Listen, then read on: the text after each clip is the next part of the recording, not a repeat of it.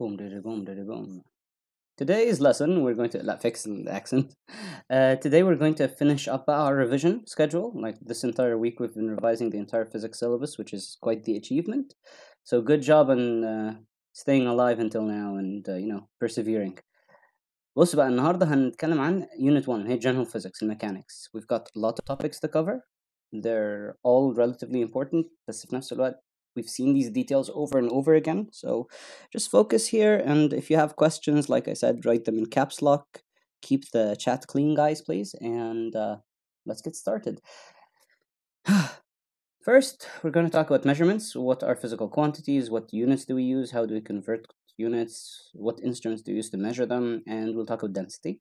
We'll then talk about speed, acceleration, and the speed and distance time graphs.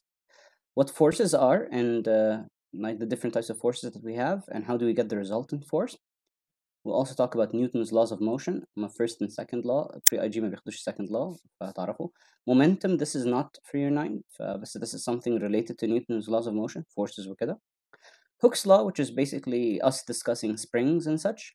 Pressure, because force over area and how a force is spread over a specific point or maybe concentrated at a certain point to break through things.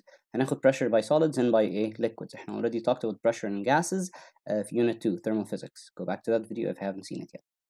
Moments, هنتكلم عن the turning effect of a force اللي when you apply a force on an object وفي pivot it rotates. And finally, energy, work, and power, what these quantities are, how do we measure them or calculate them, and the different types of power stations that we have. Let's get started right away. What's a physical quantity? A physical quantity is a quantity that has what we call a magnitude, a value, something that we measure, right? Things like length and time and mass and temperature and such. And all quantities have magnitude, which means the value, and the unit of measurement. Now, we're not going to go through all the units because the units we care about are what we call the SI units, which is short for the International System or the International Standard of Units. Length is going to be measured in meters, KSI. Time is in seconds. Mass is in kilograms. Temperature is in Kelvin, although احنا متعودين خلاص هنقول ايه Celsius. We will not be using Kelvin في syllabus, but we need to know that Celsius is not the SI unit. احنا بنستخدمها في الهيت كتير, but it's not the SI unit. And current is in ampere. So these are the units we basically use. Prefixes بقى, we've seen them a lot as we've solved things. So 3 prefixes are super important to us. The kilo, the centi, and the milli. So for example, if I were to tell you I have traveled the distance of 15 kilometers, how many meters is that? So it's 15 times 1000. المultiplier المكتوب هنا. So 15 times 1000 يبقى 15,000 meters. So when you want to remove the prefix بتشيلها وبتحط مكانها الايه multiplier that's here. For example, if I want to change millimeters to meters or milliseconds to meters, we've seen that before for electricity. For example, if it's 25 milliampere, like we solved last time, so that's 25 divided by 1000, which gives you 0.025 ampere. So you just need to know how to convert units. Okay, good. Next. First 2 quantities we'll talk about are time and mass. Time is measured using a stop clock, a clock, or a timer. And it's pretty simple, but there's only one thing you need to know is a technique that you need to know is how to get the time for one oscillation of a pendulum. تاني, one oscillation. What do? We have to measure the time for example, 10 oscillations on the stopwatch. And we're gonna measure the time of 10 back and forth cycles, 1, 2, 3, 4, and then we divide the time by the number of oscillations. So for example, here's a stopwatch. أنا خدت بالي إن a lot of people don't know how to measure things from a stopwatch, so I want to clarify how to read a stopwatch right now.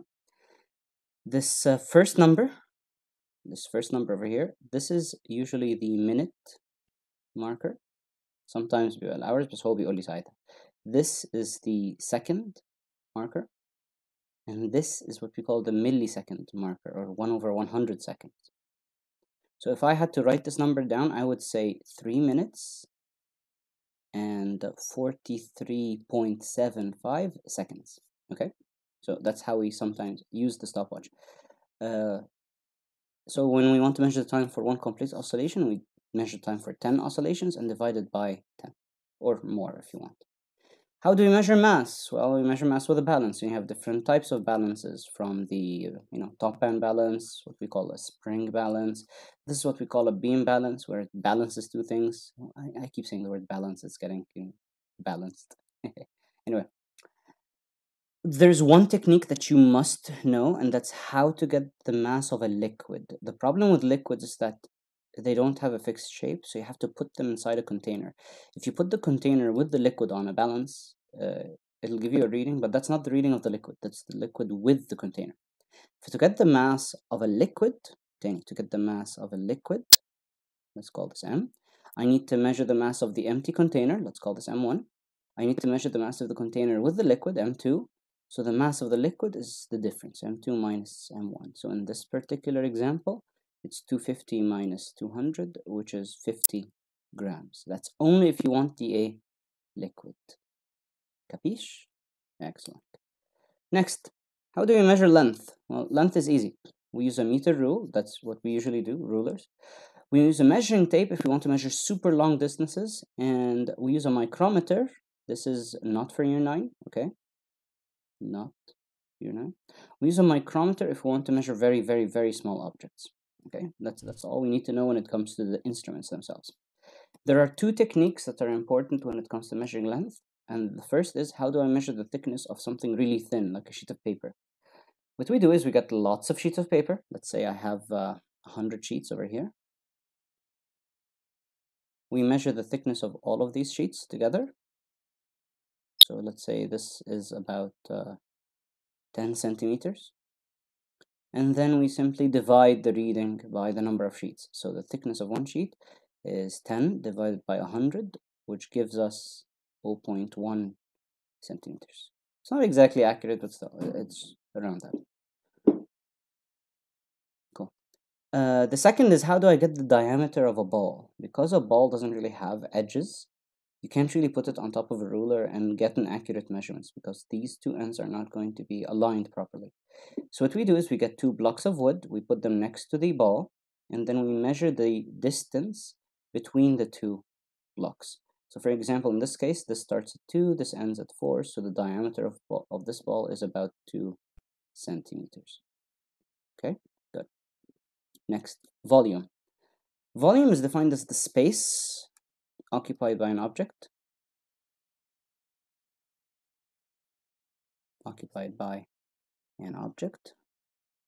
It's basically how big or small an object is.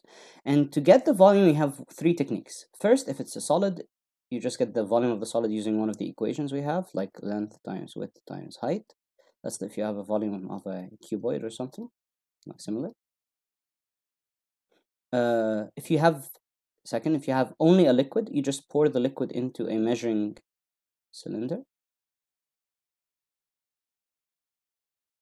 And finally, if you have an irregular solid like this, rock over here, if I want to find the volume of this irregular solid, this rock, what we first do is we get a measuring cylinder and we pour some water inside it, just enough to be the exact same size of the rock, just to fill it, cover it with water.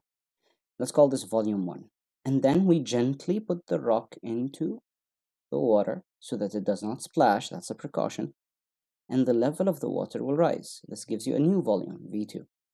So the volume of the rock is going to be V2 minus V1. Okay? So this method is called the displacement method. Excellent. Let's move on now. Next, the final thing when it comes to measurements, or not really the final quantity we want to talk about would be density. Density is simply defined as the mass per unit volume of a substance. هو ده اللي بيفرق ما بين one material to another. يعني sometimes you have materials that are small but heavy. They have a lot of weight, they have a lot of mass to them. We say that these objects have a very high density. Objects that are large but light, like a balloon, they have a small amount of weight and a small amount of mass. We say they have a very low density. So density تاني is the mass per unit A volume. The more dense an object is, the smaller it is and the more mass it has. The less dense an object is, the larger it is and the less mass it has. Since the unit of mass is kilograms, usually, and the unit of volume would be meter cubed, because remember, length times width times height is meter times meter times meter. So we usually use the unit kilogram per meter cubed. Sometimes you say gram per centimeter cubed, but that depends on the question. Like if the question is using grams, like this example we'll solve now, we just use grams and centimeter cubed. If the question is using kilograms and meter cubed, we use that unit. One more thing about density before we solve this example is that density affects how objects float or sink. If I have a container filled with a liquid and I put an object inside, and this object is less dense than the liquid, it will float. However, if I have another object, another material, and that's important, another material that is more dense than the liquid, it will sink. It's quite simple. Density does not change, okay? As long as the material is the same, the density does not change. There's only one thing that can change density, and if you remember, that was in unit 1, that is temperature. If the temperature of a substance increases, the density decreases, and vice versa. If the temperature of a substance decreases, the density increases. وده كان السبب إن convection كان بيشتغل. This is how convection worked. It worked because of the change in density of a substance. Now, let's solve this example really quick. It says a 500 gram, so let's underline that, 500 gram block is 10 centimeter by 2 by 5. And technically, he gave me the length, width, and height. Basically, مديني الvolume. Calculate the density. So what's the equation? We say density equals mass over volume. The mass is 500 over 2 by 5 by 10, which is the number he gave me up here. Pulling out our trusty calculator. So 500 divided by 2 by 5 by 10 would give me 5. 5 إيه بقى؟ Gram per centimeter cubed, because I used both grams and centimeter cubed in the question.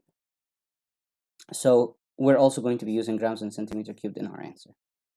Okay, excellent.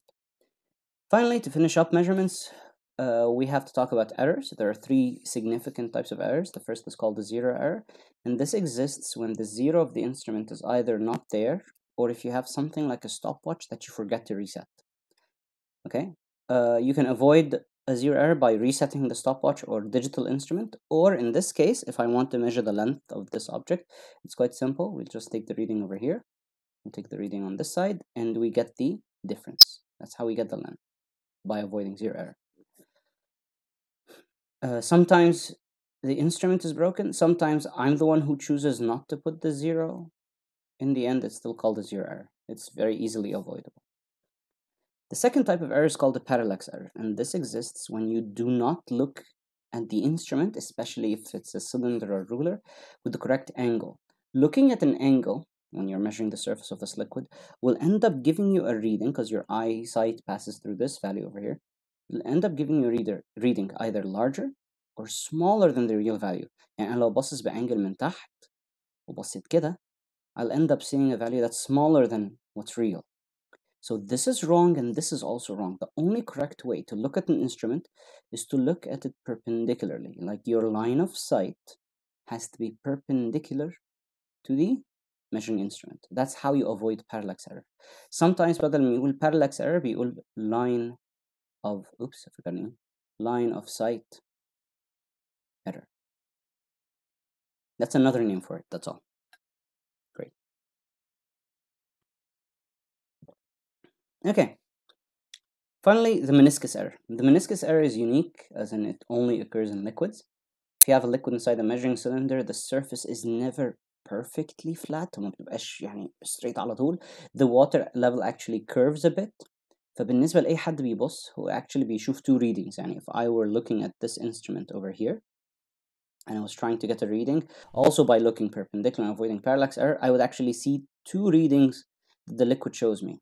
بيوريني مثلا ال 46 دي and the 48, and the question is which one is correct.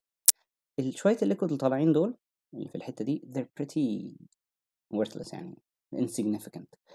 فالصح ان احنا we always look at the bottom of what we call the meniscus. This curving of the water is called the meniscus. So we always look at the bottom of the meniscus. One exception is mercury. Mercury is one of the few substances that does not curve down بالشكل ده. It actually curves up, it bulge up بالشكل ده. So this is mercury. In the case of mercury, we always look at the top of this meniscus because الشوية الcurving اللي حصلوا هنا they're very small. So تاني, meniscus in water, you look at the bottom, meniscus, in mercury, you look at the top. Excellent. Finally, قبل ما ندخل بقى في speed or acceleration, this is not for year 9, okay? يا جماعة احنا عندنا two different types of quantities اسمهم scalars and vectors. Scalars are quantities that have only magnitude زي length والtime والmass والdensity, meaning لو أنا قلت لك where's my pen? لو أنا قلت لك that the mass, my mass مثلا is 74 kilograms, مفيش حاجة اسمها 74 kilograms up, down, left, right. You can understand me perfectly. لو أنا قلت لك I went running today I ran for a time of 1 hour, ما فرقتش معايا لو الhour جريتها يمين أو شمال، ما أثرتش على الإفكت بتاع الإيه الquantity. So direction does not matter. ليه بقول الكلمة دي؟ Because vectors are quantities that have to be described using both magnitude and direction. زي الforce مثلا. A force is a push or a pull. فمثلا if I tell you I have a box and I push it forward with a force of 10 newtons, I have to tell you the direction, because if I just tell you, hey, here's a box and I apply the force of 10 newtons, ايه ده؟ طب ثانية واحدة، مش الدايركشن هيأثر فهي راحت فين؟ Like if I push it to the left or I push it to the right or I pull it up or maybe I'm pushing it down, كل دول بيغيروا الايه؟ الإفكت بتاع الكوانتيتي. So you must add the direction. Quantities that have to be mentioned with the direction اسمهم vectors. Another vector that we are very familiar with is moment. And if I apply a force on an object and it turns, it could either turn clockwise or it could either turn anti-clockwise depending on the direction of the force. For the direction in this case is important. Okay, so from now on, quantities that have only magnitude are called scalars. Vectors are quantities that have both magnitude and direction. Great. Taking a moment.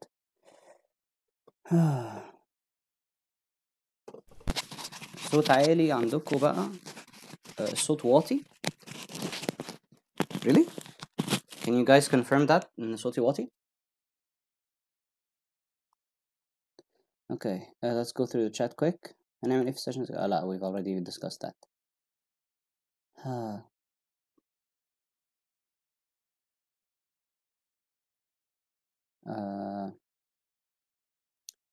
ممكن تعلي صوتك شوية if it's really low. طب ثانية واحدة أقرب المايك شوية because I put it really far to avoid the crackling and everything else. So we're doing a quick sound test دلوقتي يا جماعة. Let me know if the sound is fine or if لو الفوليوم انتوا عندكم موطينه, just be careful with that. أنا هتشيك برضو عندي على السيستم لو أنا موطي الفوليوم. لا, أنا معلي الفوليوم وعامل له بوست, ف nothing has changed when it comes to my volume.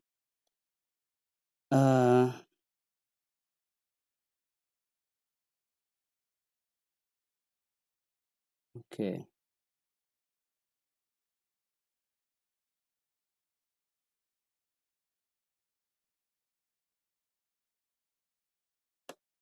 اوكي. ايه تاني؟ صوت عالي. هي ايه velocity؟ ادهم دي حاجة year اسمه ايه ده؟ year 10 and velocity is speed. It's just another word for speed.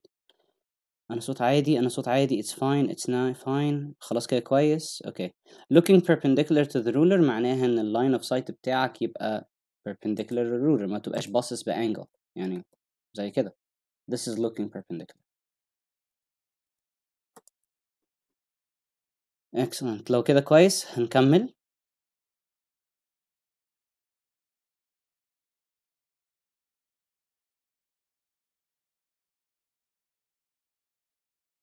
Okay.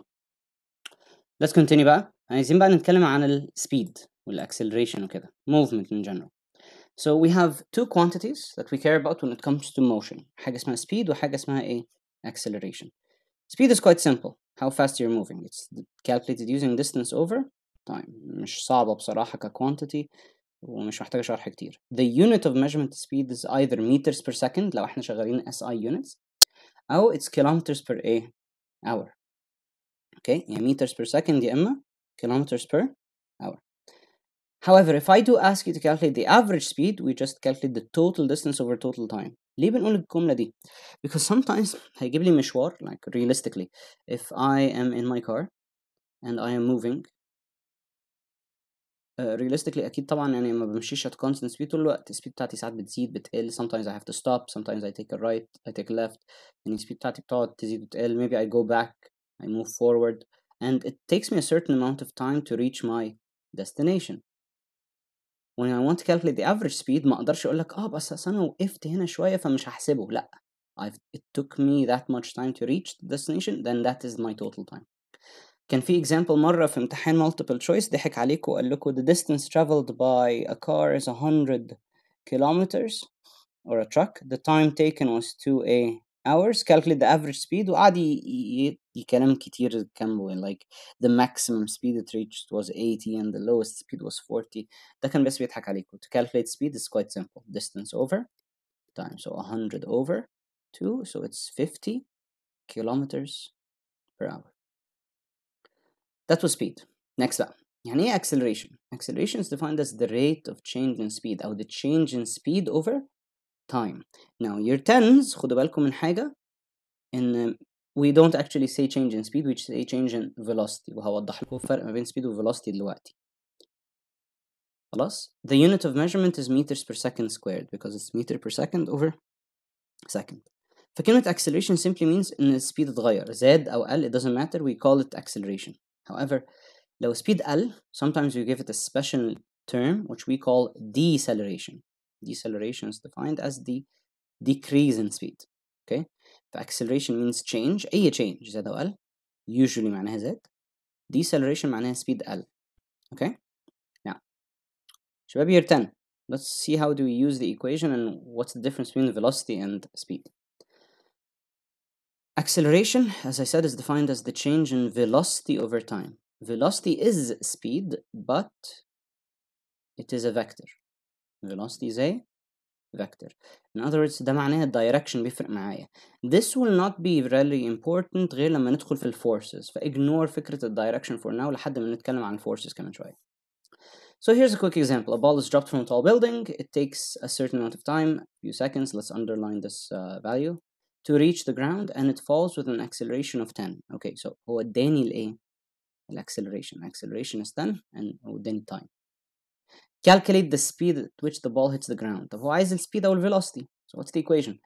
Acceleration equals change in velocity over time. What do I want? I want the velocity, so make it the subject.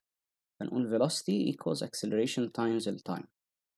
Acceleration is كام؟ 10 times التايم اللي هو 3.2 هيطلع لي 32 meters per second. Now خدوا بالكم حاجة, that's the change in velocity, يعني velocity زادت ب 32.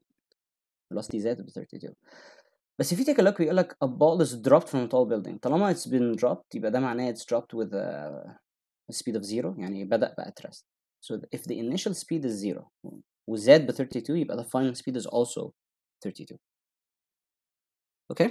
Great. نرجع بقى تاني يا شباب, كله بقى معايا 10 و 9. We have two different types of graphs which we will be using. Distance time graphs and speed time graphs. Both of these graphs represent motion because رخم قوي ان اقعد احكي الموفمنت عامل ازاي. يعني صعب قوي ان اقعد اقول لك انا مشيت 10 متر وقفت ومشيت 5 متر وقفت ورجعت 7 متر, يعني نرسم جرافس وخلاص. So a distance time graph shows you distance, تمام؟ فده بيوريني ايه؟ يعني الخط اللي من A ل B ده بيوريني ان distance بتزيد. But as long as the line is straight, we say that we're moving at a constant speed. Okay. However, if the line is horizontal, ده معناها ان distance ما اتغيرتش. This means that أنا دلوقتي واقف at the 8 meter mark, يعني if I start over here وفي حد حاطط رولر على الأرض بيقرا 0 2 4 6 8 10 كده, ده معناها ان after 4 seconds أنا دلوقتي رحت وقفت عند مين؟ ال 8 فاتحركت. However, من 4 لحد 7 seconds my distance is still 8. ده معناها I'm still standing at the position 8. Sometimes it's better to think of distance as your position. عشان ما تفتكرش ان انا مشيت 8 تانية، لا. It simply means I'm standing at a distance of 8. فدي معناها ان I'm at a rest. Distance متغيرش. Okay? Cool. The only thing I can calculate from a speed time graph from a distance time graph is speed. بالايكويشن احنا عارفينها اللي هي distance over time.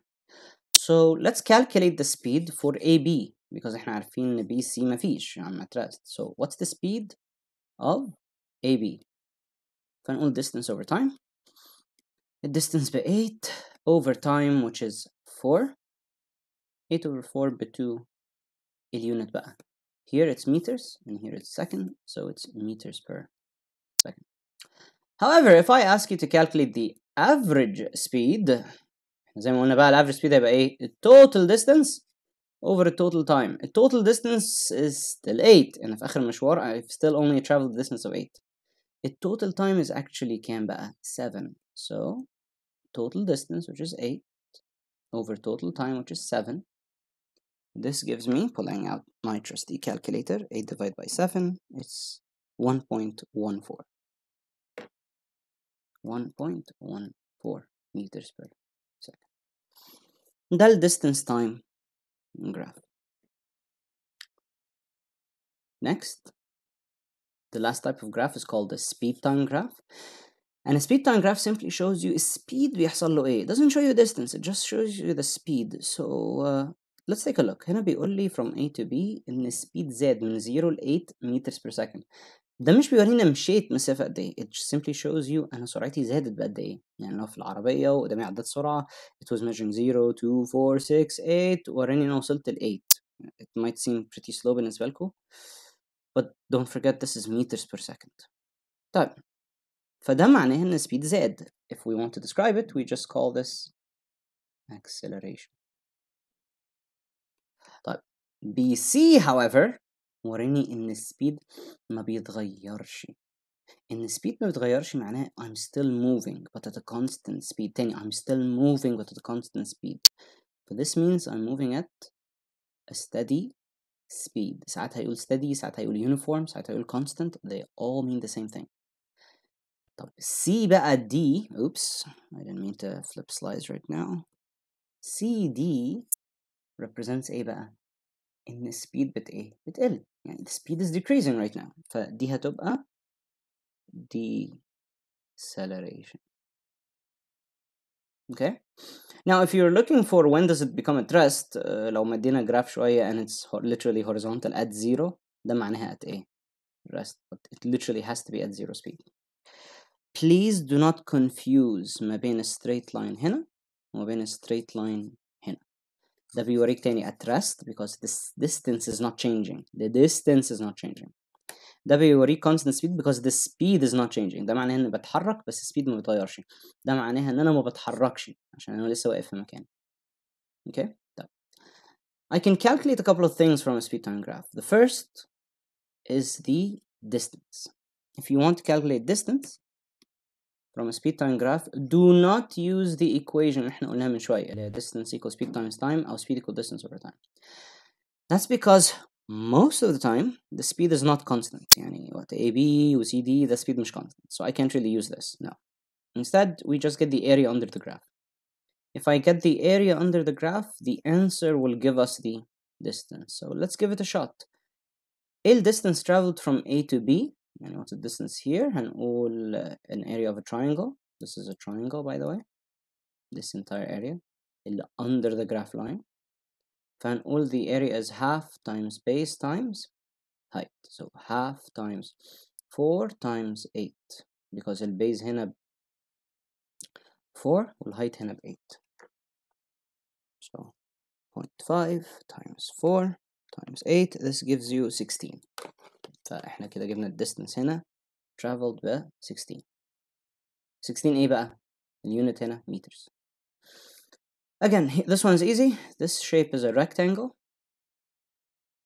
فهنقول base times height.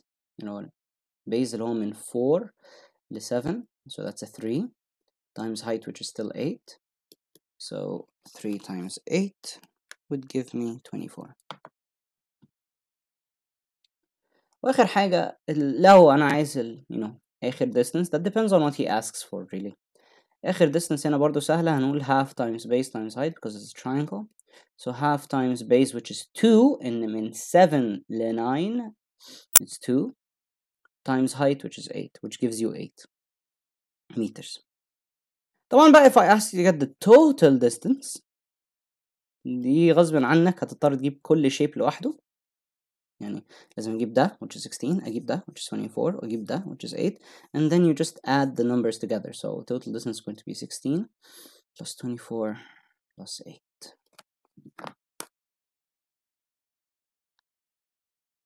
This gives you 48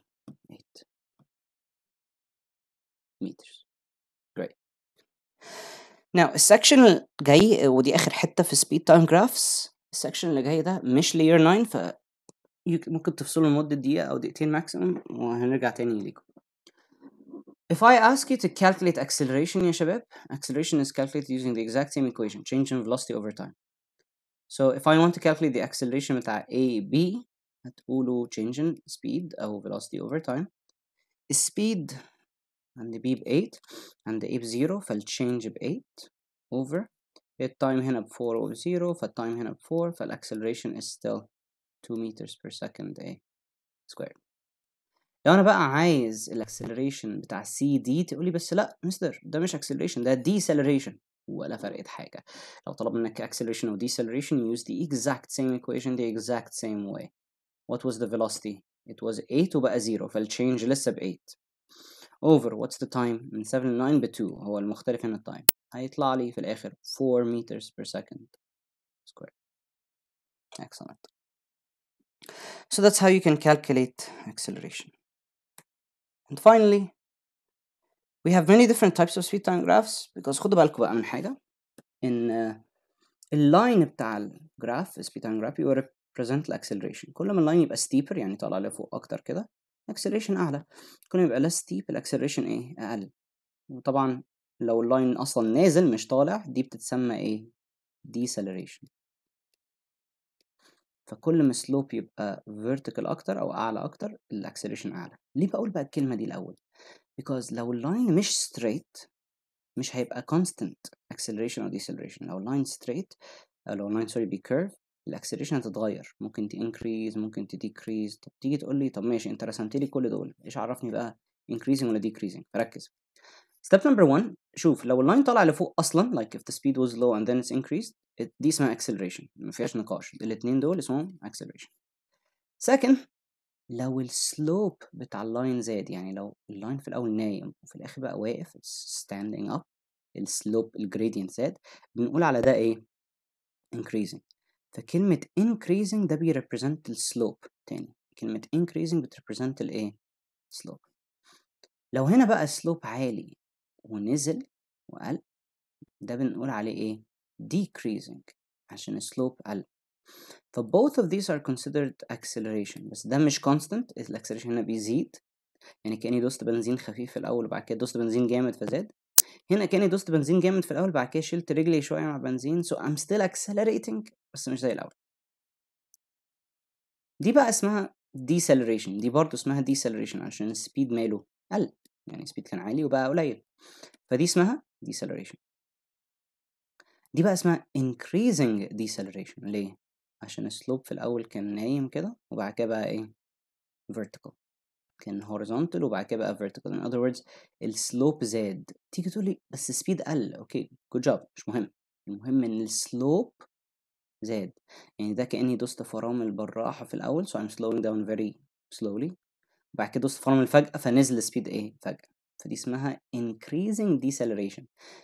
تاني increasing deceleration لسه سبيد بيقل، يعني أنا بدأت مثلا بسبيد 10 وبعد كده بقى 9 وبعد كده بقى 8 وبعد كده بقى 5 وبعد كده بقى 2 وبعد كده بقى 0 مثلا. ان الدروب في الاول كان 1 1 3 so on. يعني حبه كتير.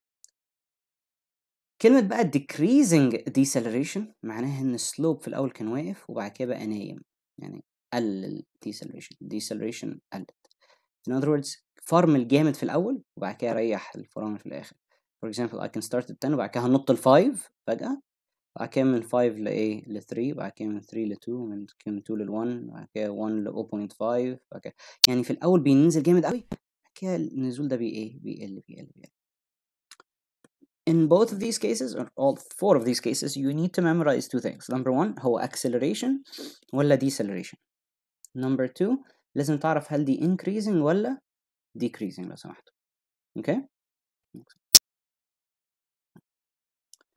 Before I talk about forces, بص سريعة على الأسئلة في الشات.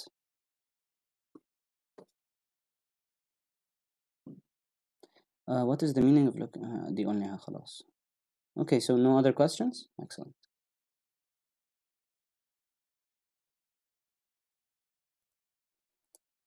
Whew, okay, good. We're making great time.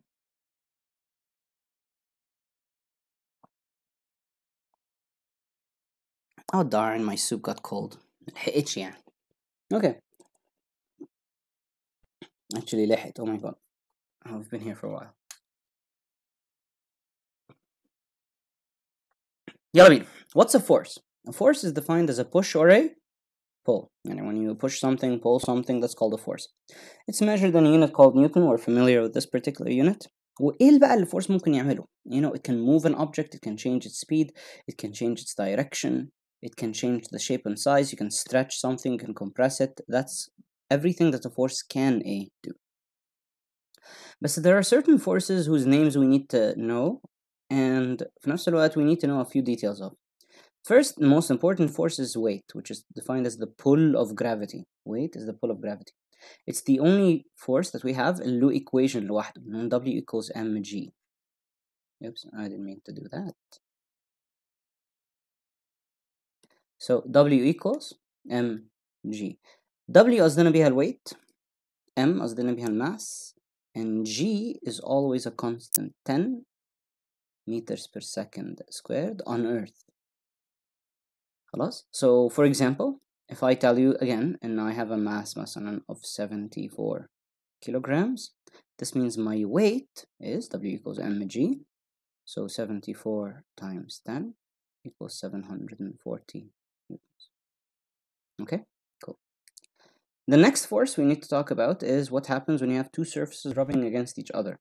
When you push an object forward, the roughness of the two surfaces creates a force called friction. It's always opposite to your direction of motion, and it always tries to slow you down, and it releases heat. Only happens when you have two solid surfaces rubbing against each other. However, if I have something like a car that's moving forward through the air, it also applies or experiences friction with the air, and we call this air resistance. We call this air resistance, or what we sometimes call drag. Okay? So air resistance or drag, okay, is friction but with the air. This depends on two things. Number one, your speed. كل ما السبيد بتاعتك بتزيد ال air resistance بتزيد. And second, your area. كل ما الاريا بتزيد ال air resistance برضو بتزيد.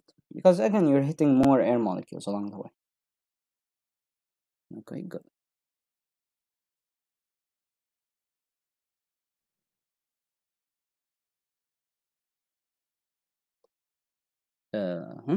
Okay.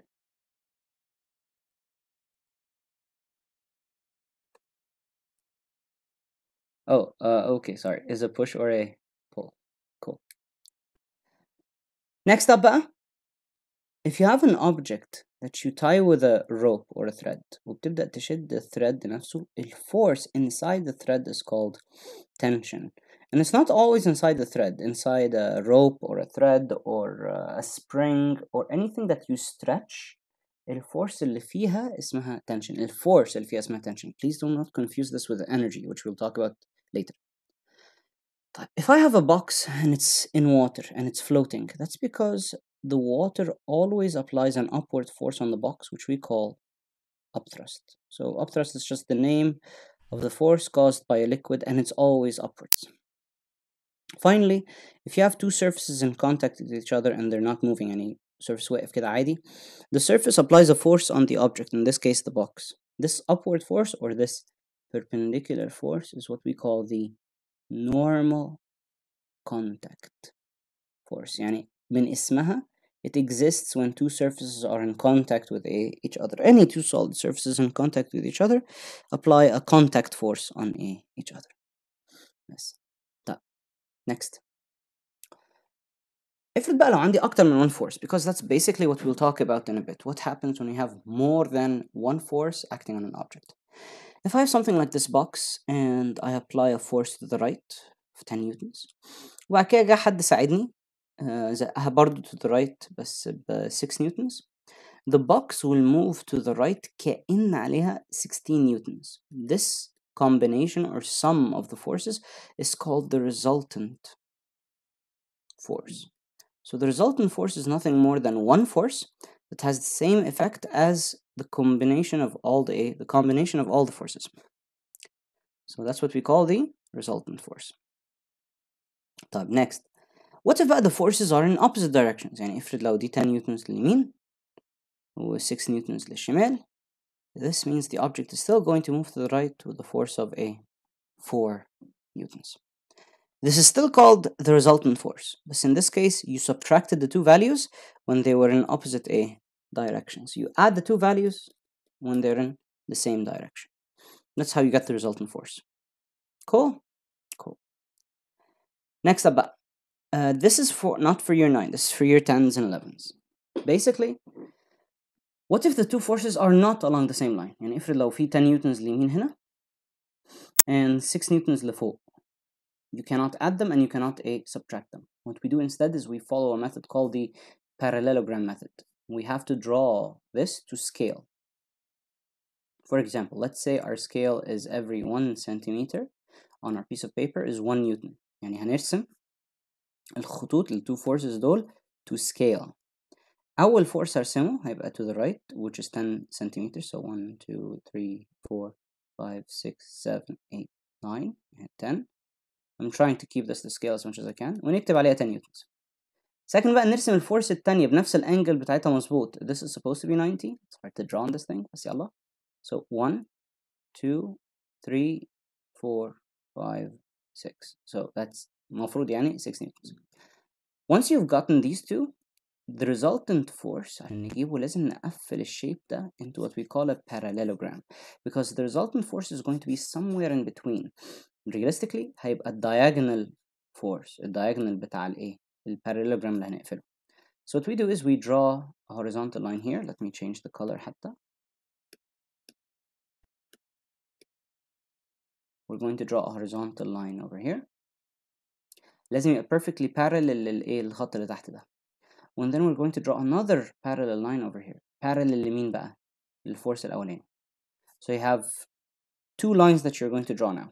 One from the end of the 6 newton parallel ل 10. واحد from the end of the 10 parallel ل 6. المهم إن هيقفل على شكل parallelogram أو in this case a rectangle. The resultant force is going to be the diagonal اللي هو من starting point بتاع الرسمة للintersection بتاع الاتنين values دول, the two lines دي. This is what we call the resultant. Since we've drawn this to scale, نقدر نقيسه, so I would say 1, 2, 3, 4, 5, 6, 7, 8, 9 وشوية. So I would say مثلا, I don't know, 9.5 centimeters. So that's about 9.5 newtons. Obviously, when you do this with a ruler and a protractor and you measure things accurately, it's much more accurate. So that's how we use the parallelogram method to find the resultant force.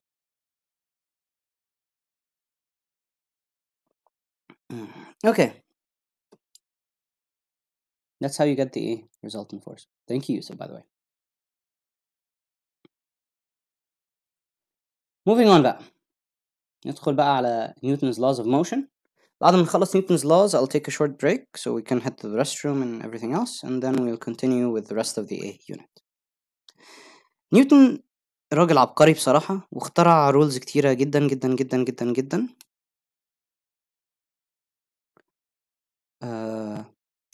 بس احنا هنهتم ب two of his laws. حاجة اسمها Newton's first law and Newton's second law of motion.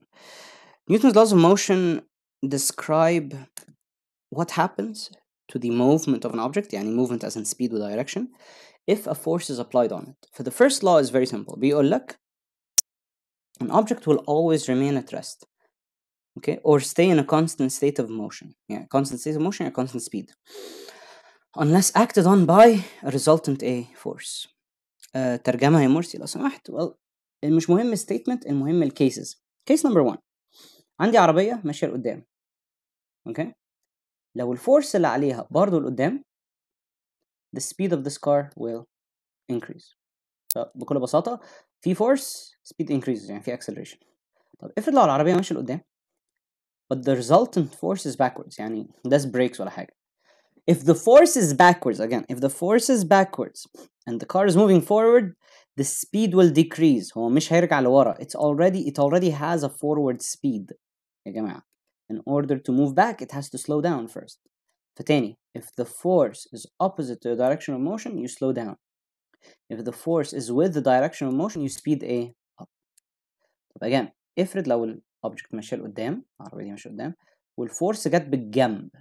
It's not forward and it's not backwards, it's sideways. العربية تلف. It changes direction. So a force can do the following. It can either speed up your car, slow down your object, or change its direction of motion, depending on if it's in the direction of the force, opposite to the direction of the force, or sideways, perpendicular to the direction of the force. The more important cases هم الأخرين دول، آخر اتنين دول مهمين قوي. If the force on this object is 0، يعني if this object is at rest، العربية دي واقفة، and the force on it is 0، يعني في force قدام ورا but they cancel each other out because they're perfectly equal, the object stays at rest. Okay? However, and this is the most important case, if the object is already moving forward and the force acting on it is 0، يعني في force لقدام وفي force لورا but they cancel each other out because they're equal, and the resultant force is 0, the object moves at a constant speed and direction.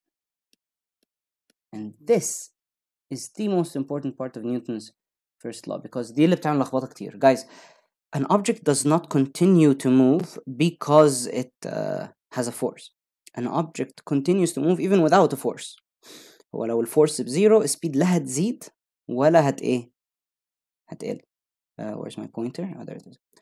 Speed لا هتزيد ولا هتقل. So if the speed is not increasing and if the speed is not decreasing, it does not stop. It just keeps moving forever. وده اللي بيحصل when you're really driving a car, where you're in a car and you're moving quickly. بيبقى عليك force لقدام اللي هي driving force بتاع الانجن، وبرضه عليك force لورا which is air resistance. يعني you need to realize and when you're moving there is actually a resisting force acting on you. So when you're in a car and it's moving at a constant speed, that's because لا اللي قدام أكتر من اللي ورا فالسبيد ما بتزيدش، ولا اللي ورا اللي بتزق اللي ورا قصدي أكبر من اللي قدام فالسبيد بتقل. The speed will neither increase or decrease. You move at a constant speed. If you stop pressing the gas pedal، يعني شلت رجلي مع بنزين كده، الفورس اللي بتزق لقدام راحت بس ال air resistance لسه موجودة. So technically أنت بترجع للكيس دي، يعني when you're not pressing your gas pedal you're not balancing out the air resistance, so that's why your speed decreases. Okay? Excellent. Now الحتة الأخيرة دي year اسمه إيه ده؟ year 10 بس، it's not for year 9. Newton's second law is simply an equation بتقول F equals ma. بتقول لي a couple of things. First بتقول لي إن الفورس وال acceleration are directly proportional, meaning لو الفورس زاد ال acceleration زاد, and it kind of makes sense. دوس بنزين أكتر هن accelerate أكتر. But more importantly it shows me that mass and acceleration are inversely proportional. يعني كل ما الماس زاد ال acceleration تقل. This also makes sense because كل ما الأوبجكت يبقى عندها ماس أكتر it becomes harder to move. صعب إن أنا أغير الموشن بتاعتها. So please keep that in mind. F دي force وبيتقاس بالنيوتن. ال M دي mass لازم تكون بالكيلوغرام. It must be in kilograms.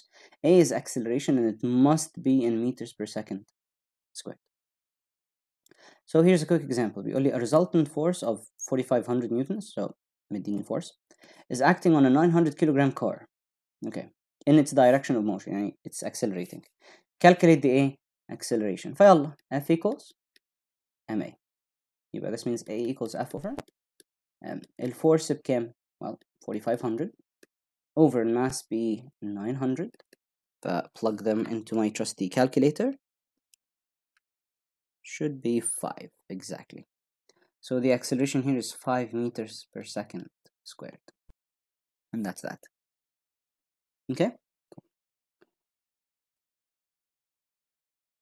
So, everybody who's watching, I'm going to take a short break because personally I kind of need the restroom. So we're going on break for a few minutes. Laws of a motion. Now, continue. Last couple of things we want to talk about when it comes to movement is what happens when objects fall. Obviously, they fall because all objects experience a force called gravity, or the pull of gravity, weight. Now, how it falls kind of depends on if it's falling in a vacuum, as in if we're ignoring air resistance, or not. If you have an object that's falling in a vacuum, there is only weight acting on it. This causes the object to fall at a constant acceleration, always. Now, because there is only weight, and it doesn't really matter what the object is, if it's big, if it's small, if it's light, if it's heavy, as long as there's no air resistance and the only force acting on it is its weight, it falls at a constant acceleration. Okay? Cool. Whereas if it's falling in air, the size kind of matters. The size and weight matter. If I am dropping an object with a certain weight, let's say 10 newtons or so, and another object of equal weight but larger area, this experiences more air resistance than the other object, which means that if I drop them both and I have them fall to the ground, the object on the left reaches the floor first and this falls next second.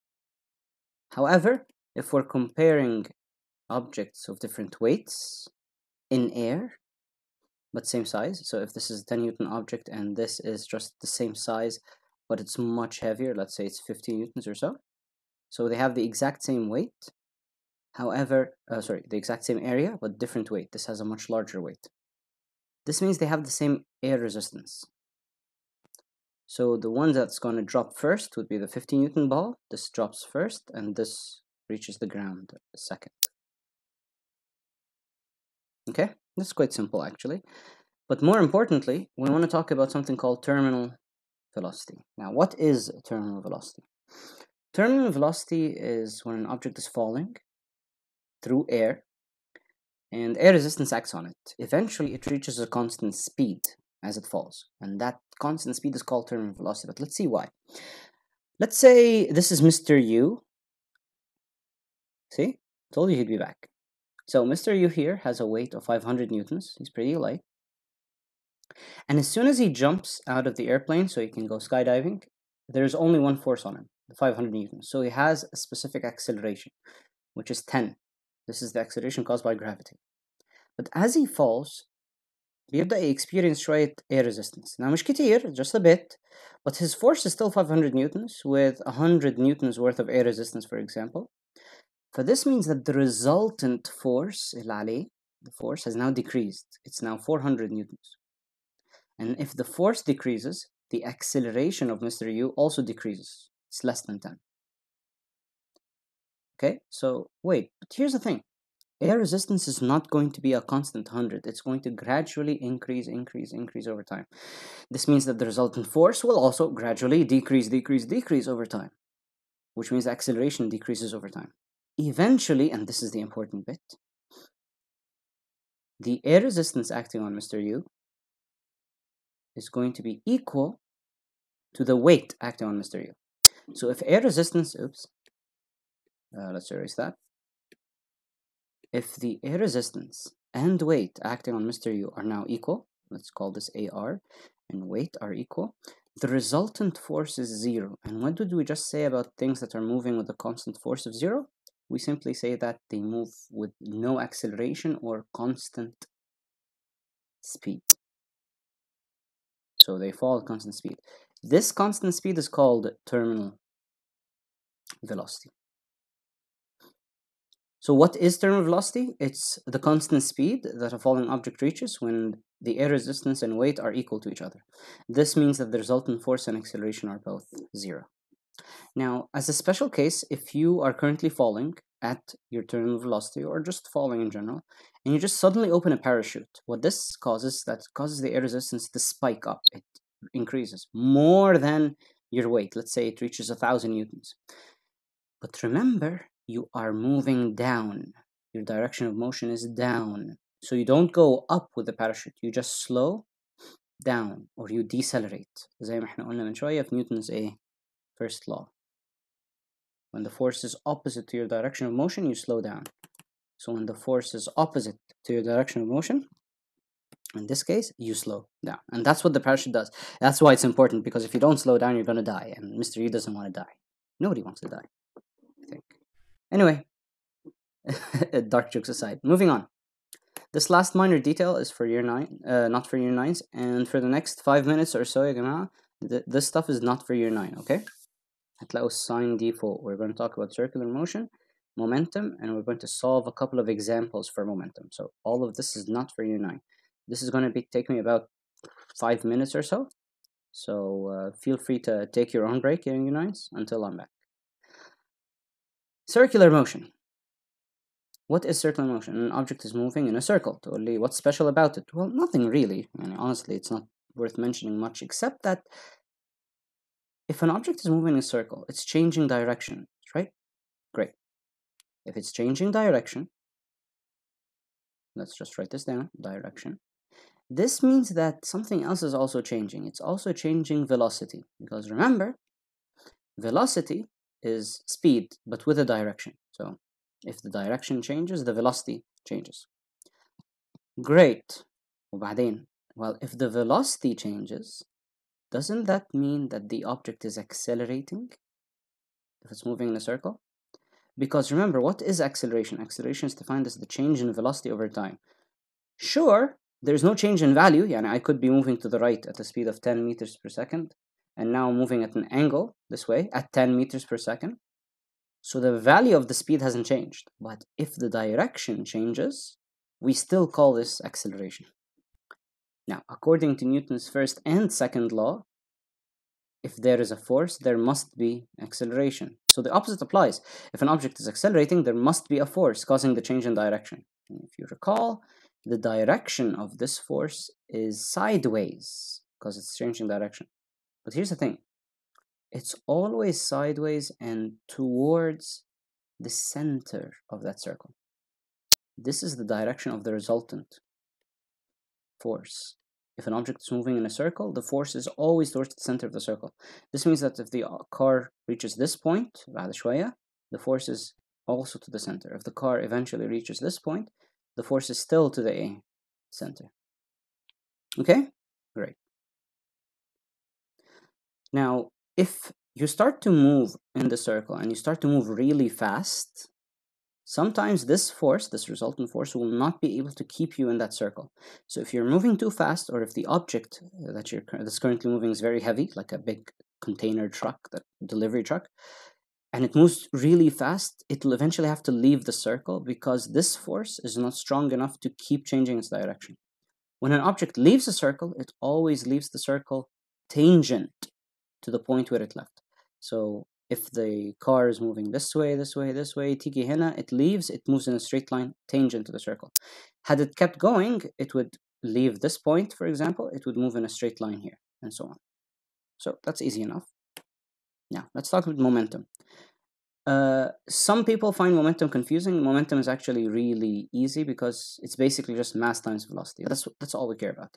It's kind of like energy. When you have kinetic energy and you're moving, and if you're not moving, you don't have it. Same thing. Momentum is a quantity, is something that you have if you're moving. If you're not moving, you don't have momentum. Momentum is mass times velocity. So the faster you're moving, the more momentum you have. The slower you're moving, the less momentum you have. But it doesn't only depend on velocity, it also depends on mass. So the more mass you have, the more momentum you have. So an object that's big and heavy. How about this? Think of bowling. If I decide to go bowling, I'm going to use this example a lot, and we have a few bowling pins. I'm not going to draw all the bowling pins. Let's just say this is a bowling pin. amongst a lot of others. If I have a bowling ball, a really big, heavy bowling ball that has a mass of 10 kilograms, and I have a tennis ball, a small tennis ball, that has a mass of, I don't know, at most half a kilogram, but let's say 0.25 kilograms, it's a quarter of a kilogram, and they're both moving at the same speed, which one is going to hit the pin harder? Obviously the bigger one, because it's not just about how fast you're moving, it's also about how heavy you are. So Newton took both of these together and joined them together to create this quantity called momentum. So momentum is just mass times velocity. The unit's either kilogram meters per second, or it's just Newton seconds. Just memorize the quantity as it is. Now, momentum is important because, as I just said, if you have more momentum, when you hit something, you're going to hit it harder. So the force during a collision, or the force caused by the collision, is affected by momentum. I would actually say that force is actually defined as the rate of change in momentum, as in the change in momentum per unit time. How much change in momentum has happened over time. How about this? Let's solve a quick example. Let's say that this 10 kilogram bowling ball is going forward and it's going to hit the pin. This bowling ball, after it is currently moving at the speed of 10 meters per second, so this is going to be an easy number, and it stops when it hits the pin, and the pin just goes flying. Phew. Okay, that's not important. What I want to find out is, what is the force applied by the bowling ball on the pin? To do that, we need one more quantity. The collision only took us 0.1 seconds, and when the bowling ball hit the pin, it only took 0.1 seconds. So let's calculate the force. So we say force equals change in momentum. What is the momentum though? Momentum of the ball is 10 kilograms times 10 meters per second. Mass times velocity. There's no other change in velocity, so it's just 10. Over, what's the time? 0.1. This will give you 1,000 newtons. And this is why the bowling pin just goes bam, just disappears, flies off. Because the bowling ball has a lot of momentum. Okay.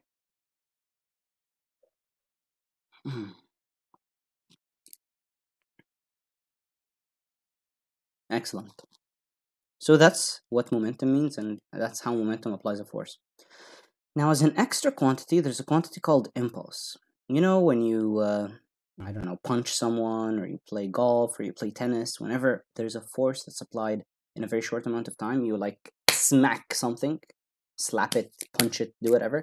That collision, that smack, has a name, and we called it impulse. It comes from the word pulse, so it's kind of clear. Impulse is basically force times time, like when you apply a force on an object in a very short amount of time. Okay? But it turns out that impulse actually means change in momentum. Now, let's see the math here. Just a second. If I say impulse is force times time, don't forget that force already equals momentum over time, or change in momentum over time, delta. Wait, force times time. Here's force and here's time. If time goes up, this means that force times time is change in momentum. So plug this in here. You end up with impulse being equals to the change in momentum.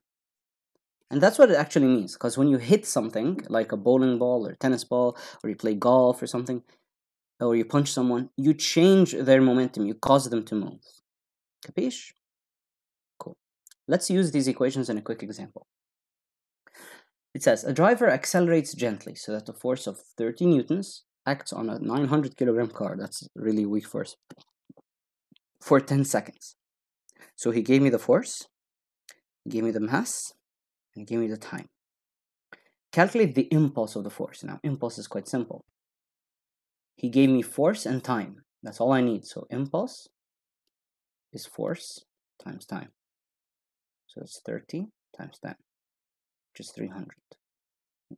Newton second. Newton time second, not Newton per second. Okay? Now that we have the impulse, he wants what's the change in velocity due to that impulse. Now, if you remember, we also said that impulse is equal to the change in momentum acting on an object. All right? We already have the mass, which means we can find the velocity. So we can say that the change in velocity is equal to the impulse over the mass. So 300 Newton second divided by 900. So 3 over 9 is 1 over 3, but 0.33 meters per second. You just basically substitute stuff, and that's all. Good. Now, the last thing we want to talk about when it comes to momentum is something called the law of conservation of momentum. This works whenever two different objects are moving and they collide with each other. And for example, if I have a bowling ball and another bowling ball, if one of them is moving and the other is stationary, eventually when they hit each other, bam, you can have many different cases. These objects could, for example, the first ball would stop and the second ball would move. The first ball would rebound back and the second ball would move forward.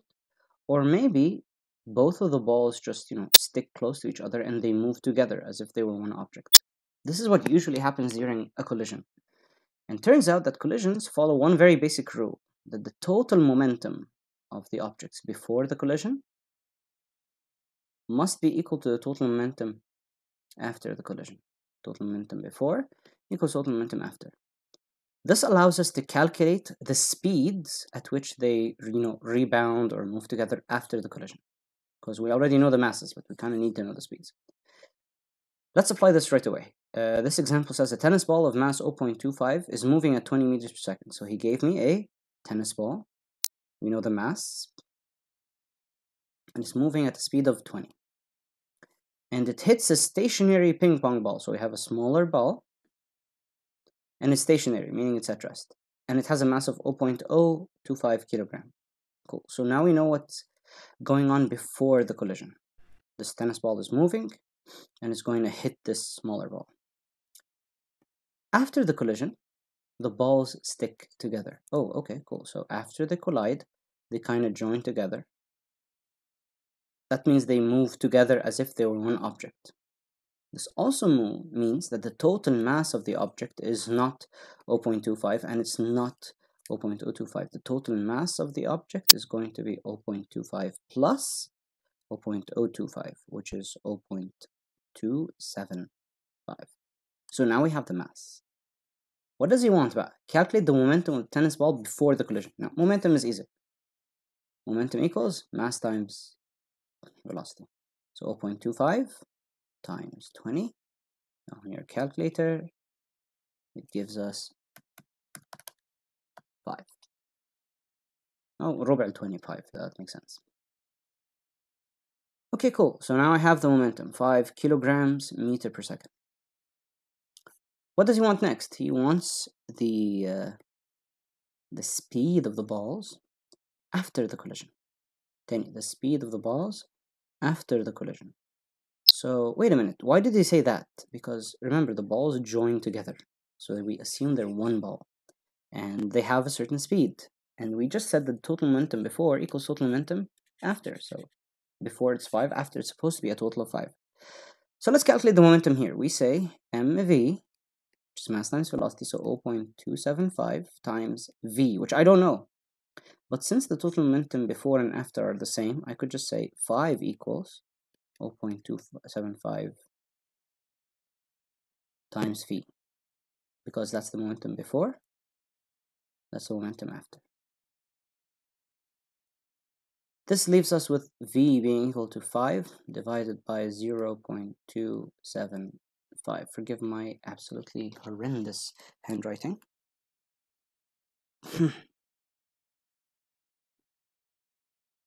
يبقى 18.2 meters per second. Okay, great. That's how you use the law of conservation of momentum. Momentum before equals momentum after. Taking a quick look at the chat.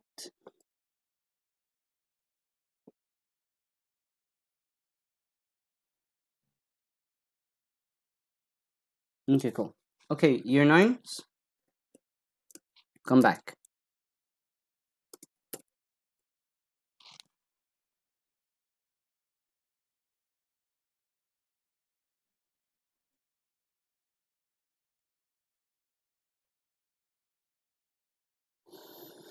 Excellent. So let's continue.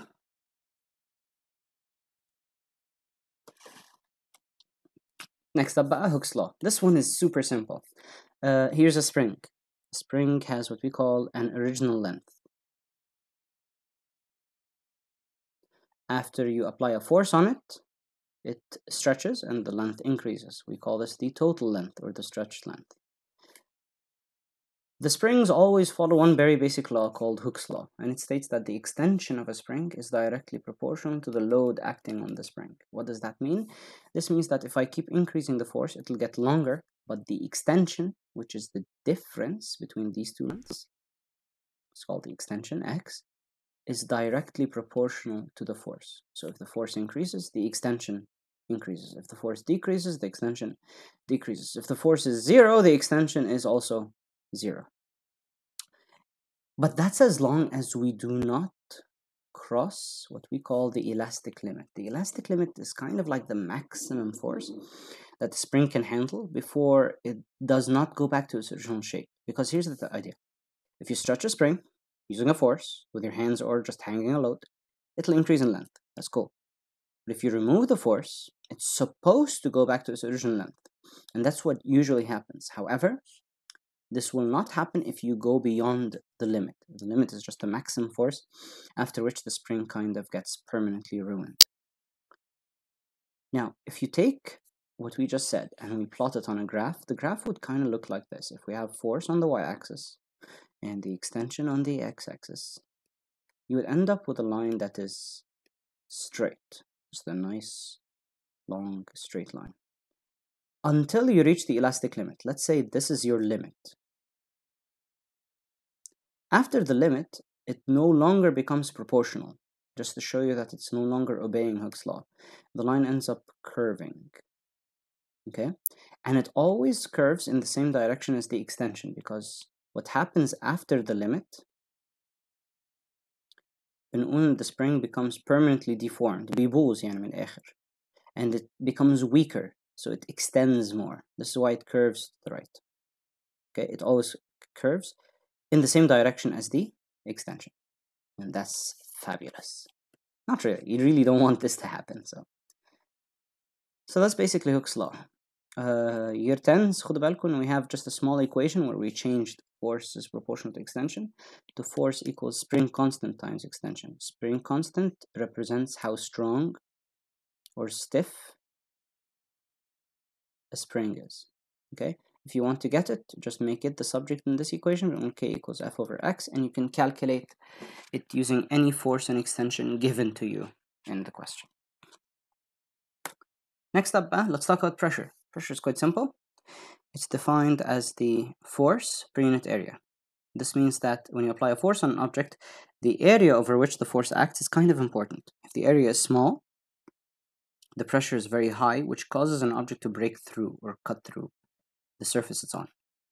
This is very evident when we talk about things like, screws and nails. When a nail has a very small area, contact area, this space over here, and you apply a force on it, all of that force is focused at that point, and that focusing of the force is what we call pressure.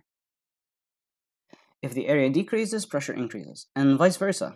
If I have a large area, like an object with the same force, but it has a large surface area, and you apply the exact same force, you get a much lower pressure because it's spread out over a much larger area. The unit of measurement of pressure is called Pascal. That's pretty much it. Now, when it comes to liquids, however, pressure in liquids isn't really calculated using force over area. He could have you calculate it using force over area, literally by giving you a force and an area.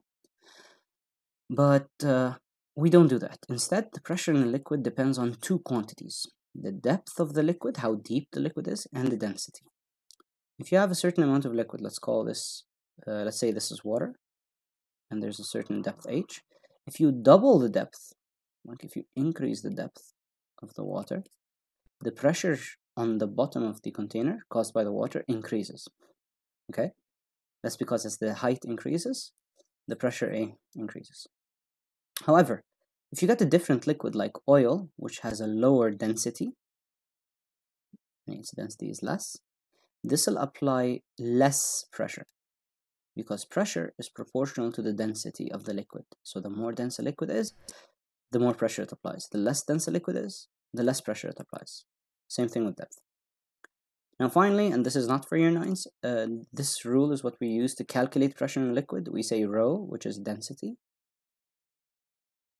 G, which is 10, and H, which is the depth or the height, to calculate the pressure in a liquid. Okay? As a minor point, when you go diving underwater, you experience pressure due to two sources, not just the liquid. You experience pressure due to the liquid, but you also experience pressure due to the atmosphere, because the air itself applies pressure on the surface of the liquid. We call this atmospheric pressure. And this pressure, along with the liquid, are all applied on your body. So if I were to tell you, for example, that atmospheric pressure is, I don't know, 100,000 Pascal, which is the unit of pressure, and I tell you the pressure of the liquid is 10,000, 50,000 Pascal, and I ask you, what's the total pressure on the diver over here? We would say the total pressure is 100,000 plus 50,000, which is 150,000 Pascal. So the pressure acting on an object underwater is not only due to the water, it's also due to the air above it, the atmosphere above it. Okay? Great. Finally, when it comes to pressure, we have two measuring instruments called the manometer and the barometer. The barometer is an instrument that measures pressure difference. Basically, it's just a tube in the shape of a U, and it's open on two ends, on both of these ends. We have two sources of pressure coming in. Sometimes it's just atmospheric pressure, just air. So if you have two pressures and the levels of the liquid are the same, we say that the pressures are also the same. But if one side drops down and the other side goes up, this means that the pressures going into both of these tubes are not equal anymore. If this side goes down more and this side goes up, we say that the pressure of the second is greater than the first. The pressure on the second side, or the right-hand side of the tube, is greater than the first. This height that I'm drawing over here, this represents the pressure difference. This represents how greater or smaller the pressure is than the other side. So if I tell you that this height is 10 centimeters, I would simply say that pressure 2 is greater than pressure 1 by 10 centimeters, or pressure 2 is equal to pressure 1 plus 10 centimeters of pressure due to this liquid. So the barometer just gets you the pressure difference. Okay? The manometer, on the other hand, measures a specific type of pressure called the atmospheric pressure, which is the pressure of the air or the atmosphere. This only works with the following setup. First, you get a tube, a very long tube. You get a dish, and this dish must be full of mercury. It only works with mercury because it's very dense. And this upside down tube must have a vacuum in this upper space. It should be no air at all. The liquid will always sit up at a specific height. This height represents the atmospheric pressure. If the atmospheric pressure increases, it pushes the liquid in the dish down further, and it pushes the liquid inside up further, so this height increases. So if the pressure increases, the height on the barometer also increases. And obviously, if the atmospheric pressure, and when I say atmospheric, I mean the air around us, decreases, if the pressure decreases, the height also decreases. And that's the difference between the barometer and the manometer. So the barometer measures pressure difference. The manometer measures the atmospheric pressure, or the pressure of the air around us. Excellent. So, quick look. How do we make the space a vacuum? Basically, what we do is we fill up the tube when it's not upside down, and then we flip it over really fast. And when we flip it over really fast, it drops down, leaving a vacuum in the space above.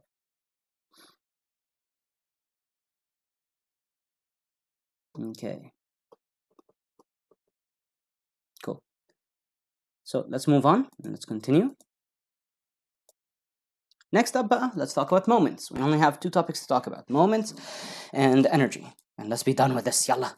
What is a moment? A moment is defined as the turning effect of a force. If you apply a force on an object and there's a pivot is basically a point that's fixed over here. If you apply a force on an object and there's a pivot, the object turns or it rotates. This rotation is called a moment. This rotation is called a moment. So the moment is nothing more than how strong an object turns. It's calculated simply by using force times perpendicular distance from the pivot. Which distance? If this is the force that we're talking about over here, the distance from the pivot to the force, so that this line is perpendicular to the force, this is the distance we use. So it's basically force times distance. Please be careful. It's the distance to the pivot. Some of the questions that we'll see loves to trick you when it comes to the distance by splitting up the distance midway, by marking different points. If I want the moment of a specific force, it has to be the distance from that force to the pivot. Okay, cool. Now, there are 2 different types of moments because a moment has a direction. It's a vector quantity. It has a direction, and the direction of a moment should be either this way, which we call a clockwise direction, or it could be this way, which is the anti-clockwise direction. So it's either clockwise or anti-clockwise. Sometimes you'll have even more than one moment, so we have to calculate the resultant moment, and that's what we'll see now. Now, what is the term equilibrium? Equilibrium is a term that represents the fact that an object is perfectly balanced. Or maybe it's steady, or maybe it's held, or maybe it's not moving. But there are 2 conditions for an object to be in equilibrium. The resultant force should be 0, meaning if there are any other forces on the object, they should cancel each other out, like left and right cancel each other out, and they should be equal, or up and down should be equal. And the resultant moment should be 0. This means that if an object is experiencing a moment, the clockwise moment should be equal to the anti-clockwise moment. These should be equal. And we'll see an application of this right now. هنا في example يقول لي the image shows a beam in equilibrium. Like right now I'm telling you this beam is in equilibrium. F is the force of an unknown load. Okay, cool. Mysterious. R is the force of the pivot on the beam, because remember, the pivot is still a solid object. It's in contact with the ruler or whatever this is, so it also applies a force. Using the information in the image, calculate the value of F and calculate the value of R. Now, before I talk about this question, just a really quick thing. The moment of R is 0. Danny, the moment caused by R is 0 because R is at the pivot. When a force is at the pivot, itself, sorry, it does not apply a moment because the distance between it and the pivot is 0. So there is no moment. So R doesn't have a moment, so I'm not going to look at that for now. F, however, applies a clockwise moment, and the 100 newtons applies an anti-clockwise moment. So to first solve this, we have to solve it using moments. If the clockwise moment, let's call it just clock m, equals the anti-clockwise moment, so let's just call it anti-m, the clockwise moment is force times distance. F times the distance from the pivot to the F, which is 0.2. So we're going to say F times 0.2. Okay, وبعدين, and then 100 newtons is the anti-clockwise moment, so 100 newtons times 0.5, that's the distance. So 100 times 0.5. If you calculate this stuff, you will end up with 100 times 0.5 divided by 0.2. This gives you 250 newtons. And this is how we use moments to calculate a specific type of force. It's quite simple, actually. Now, I want you to notice the value of this force. This value is 250 newtons. It's really large. That's because when things are balanced and you have multiple forces, if the forces are at the same distance from each other, they should be the same force. But if they're different distances from each other, like this example over here, كل ما تبقى الفورس أقرب للpivot, every time if it's closer to the pivot than the other force, it's much larger. And if the force is far away, it's much smaller. That's how they balance. But we didn't finish answering the question, because part B says, what's R? Well, if this object is in equilibrium, this means that the total upward force should be equal to the total downward force. Remember, resultant moment is 0. We already used that.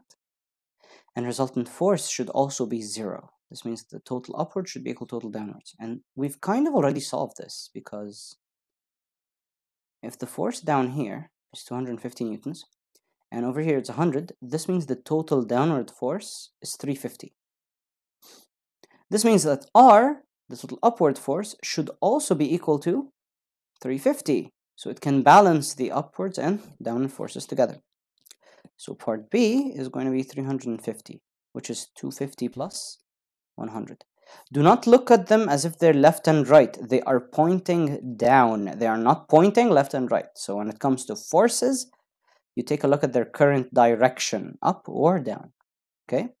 So R is 350 newtons A upwards, because that's what balances these two. Okay. Finally, the last thing we want to talk about when it comes to moments is an idea called stability.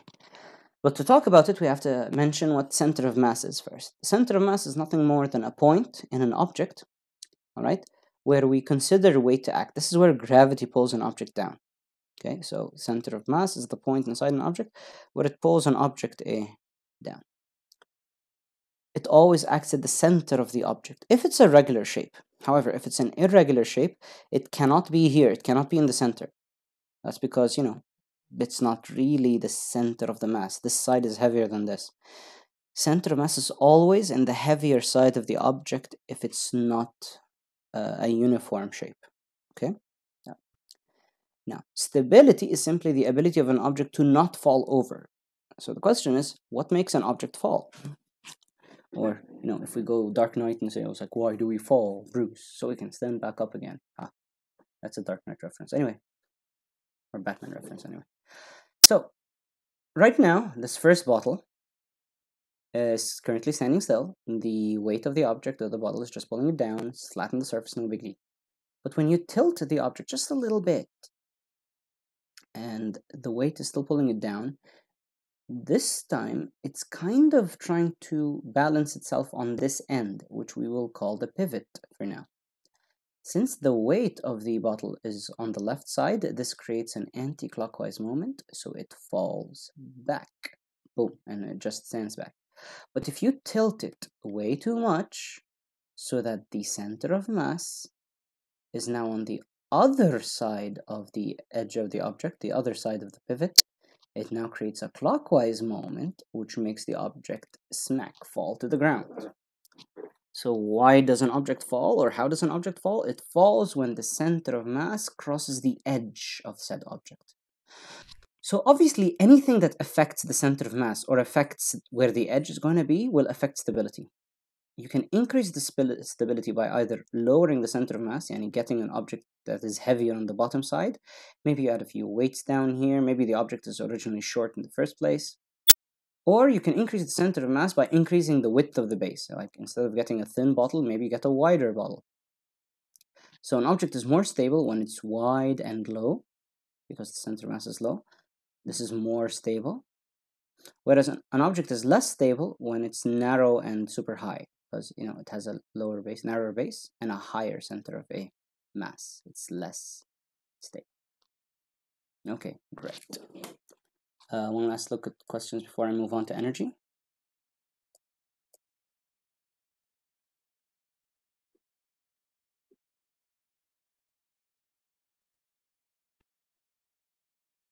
Omar, chillax. Okay, anything else? Some air may leak from the manometer. Do you mean the barometer? Yes, you can تشفط air from the tube of the manometer, Yusuf. Yes. Some air may leak from the manometer, not really. You can't have leaks from a manometer, basically. From a barometer, it can't leak unless you accidentally break break the barometer. The one with the mercury is called the barometer, not a manometer. Okay? And no, the air cannot leak from the inside.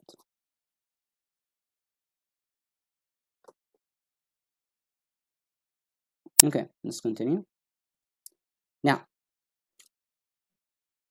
the last thing I want to discuss today is energy. Now, energy is something that we all have, something that I'm currently running out of, and I would love to rest and eat so I can replenish some of my energy. But energy is something that we need in order to perform different types of actions or other devices to work. Like this laptop right now is working off of electrical energy. I'm speaking, so I'm giving out sound energy. I've got a light bulb on, so there's light energy. If I decide to go running or jogging, I've kinetic energy. So energy kind of represents the different states that we're currently in, whether you're moving or you're climbing or something is lit up on fire. If Mr. U is set on fire, we say that he's currently emitting thermal energy. He's pretty hot, actually. So, okay, jokes aside, we have different types of energy. The first is kinetic. Kinetic is quite simple. It's the energy of movement. So if you're moving faster, you have more kinetic energy. This doesn't really need much explanation. To the year 10 students, this is the equation we use to calculate kinetic energy. Kinetic energy is half mv squared. Okay, half m v squared, mass times velocity squared. Gravitational energy or gravitational potential energy is the energy stored in an object when it is raised up. Like when you lift an object up against gravity, or when you climb up a ladder or something, we say you now gain or have gravitational potential energy. Okay? So it's just energy stored inside an object when it's raised up. Now, it depends on the height, and it also depends on the mass, because if I have an object that's heavier, it has more mass, we say it has more gravitational potential energy. Simply because, it has more mass. It took us more effort to lift it up. Chemical energy is the energy stored inside food or fuel, like coal or oil or gas or such, or in batteries. These all have chemical energy within them. Strain energy is the energy stored inside an object when it is, bent, like when you bend an object, or when you have a spring and you stretch the spring. So the more you stretch it, the more strain energy it stores inside. Thermal is just heat, and we already took an entire unit for that. Nuclear, and that's what I'm going to talk about, is the energy stored inside the nucleus of an atom. Stored inside the nucleus of an atom. Now, we have two nuclear reactions that we make use of to take advantage of nuclear energy. The first reaction is called nuclear fission, and this is what we use in our power stations. What happens in nuclear fission, because the word fission means to break, is that we get a nucleus and we break it into two smaller pieces. When we break any nucleus, usually it's uranium, but when you break a nucleus into smaller nuclei, it releases a lot of energy in the form of heat and light. And this is what our nuclear bombs are made of, and power stations work. So fission is when you break or split a nucleus into two smaller nuclei. Fusion, nuclear fusion, is another reaction, but that happens only in the sun. And the sun doesn't like to break stuff, it likes to create. So it takes two smaller nuclei, smashes them together to form a bigger nucleus, which also releases heat and a light. This is why we see a lot of heat and light coming from the sun, not because it's burning, but because it's busy creating a nuclear fusion reaction. It's just joining elements together. Okay, cool. So finally, we have light, sound, and electricity. You already are familiar with these types of energy. We discussed them in ways before.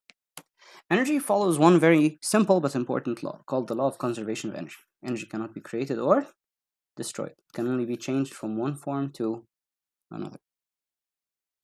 This means that when I'm speaking right now, I'm giving out sound energy. Okay? And the energy I'm giving out has to be consumed from somewhere else. In this case, it's from my body.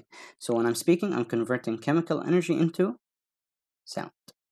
When I have a light bulb, it converts electrical energy into light and heat. When I'm running, I'm converting chemical energy into kinetic energy, sometimes some heat. So you have to be familiar with the different types of energy so you can talk about how they change, okay?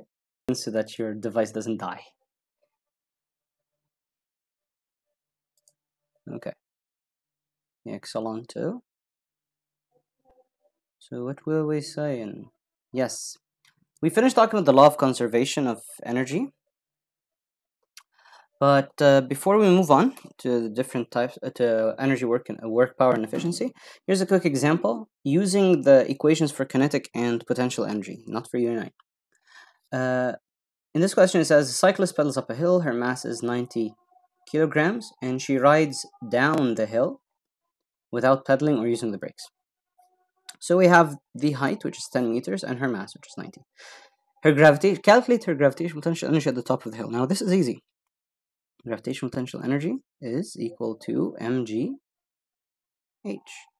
which is 90 times 10 times 10 in this particular case, which gives us 900 joules. So we got it.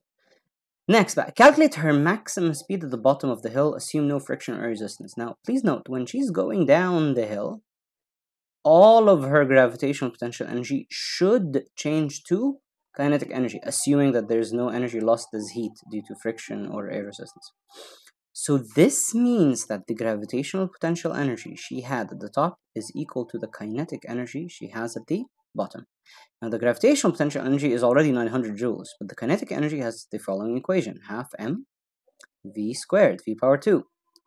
We already have the m, so substitute this again. 900 equals half times 90 times v power 2. And now we want to calculate the velocity. So just rearrange your equations. You end up with half of 90 45, so 900 divided by 45. بعد كده square root الانسر اللي هيطلع لي. So let me just plug that in. 900 divided by 45 هيطلع لي 20. Square root your answer هيطلع لي 4.47 meters per second. So that's how you get the velocity, not the velocity squared, okay? That's how you get the velocity. This is a very common type of question يا شباب, please notice الحوار ده gravitational يتحول لkinetic. I could give you the reverse. I could give you kinetic وأقول لك هات لي الهايت, which means kinetic يتحول لإيه؟ لpotential if you're throwing something up. Okay? Cool. Next, we have three very important quantities when it comes to energy: work, power, and efficiency. Work is quite simple.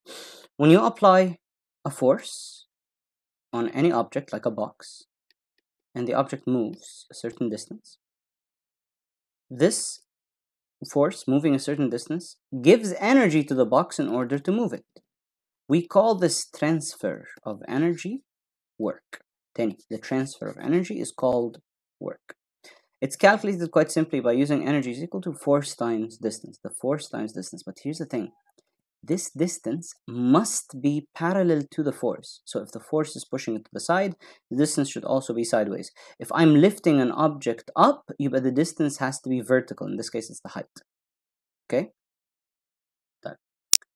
Next, we'll solve an example for this just in a bit. The unit of measurement of work is in joules, and the unit of measurement of energy in general is also a joules. Next up, power. Power is defined as the rate of transfer of energy, or how much energy you do over time. It's as in how fast are you doing your work. So if you have two people at the gym, like myself, for example, and you have Mr. U,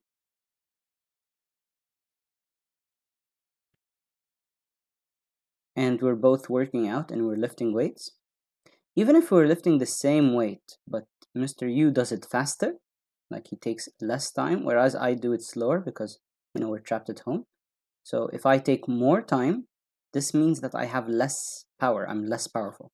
Whereas Mr. U takes less time, so it means he's more powerful. We simply calculate power using energy over time. The unit of measurement of power is watt. Okay. Finally, what is efficiency? The idea of efficiency is this. If you have any device, such as this light bulb, this device takes in a certain source of energy, let's say electrical energy, and gives me two other types of energy. In this case, it's light and heat. But here's the question. The total energy before should be equal to the total energy or power after. But that does not mean that the total energy that it's given me, or it's converted to, is useful. For example, let's say this light bulb takes in 100 watts of electricity, and only gives me 10 watts of light. This means it gives me 90 watts of heat. The problem is this is considered, let's change the color. This is considered wasted energy. ضيعة energy ضيعة على الفاضي. يعني why the hell do I even want 90 watts of heat? I'm paying money, 100 watts worth of money, so I can only get 10 watts of electricity or light? Why? So no, we see that this light bulb has a very low efficiency. To calculate the efficiency, it's quite easy. You just take in the useful output that you actually got over the total input times 100. It's a percentage. So 10 divided by 100 times 100 gives you an efficiency of 10%. This thing is terrible. It only gives you 10% of your energy back is in the form of useful energy. When something is efficient, however, as in when it has a high efficiency, this has a low efficiency, this means it wastes less. And if I repeat this same example, but with a different light bulb,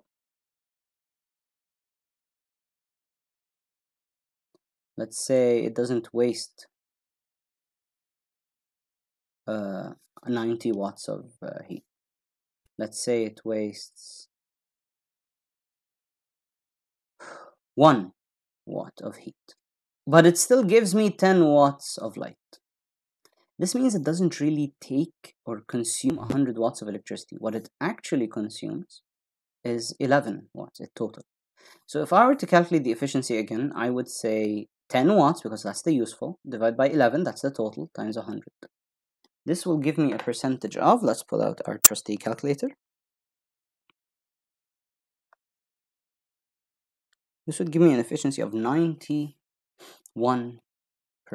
This means 91% of my energy is useful. Okay? Excellent. Now, here's a quick example using work and power.